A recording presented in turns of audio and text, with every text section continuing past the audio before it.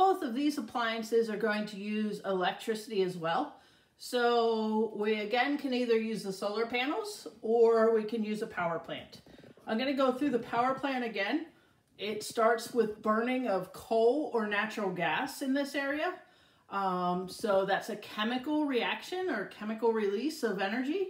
That chemical release turns into thermal energy, which makes the steam with the water. The steam turns the turbine, which is mechanical. The turbine turns the generator, which is what generates that electricity. And that electricity comes through my outlet and turns to thermal energy to heat my toast or to heat my coffee, either one.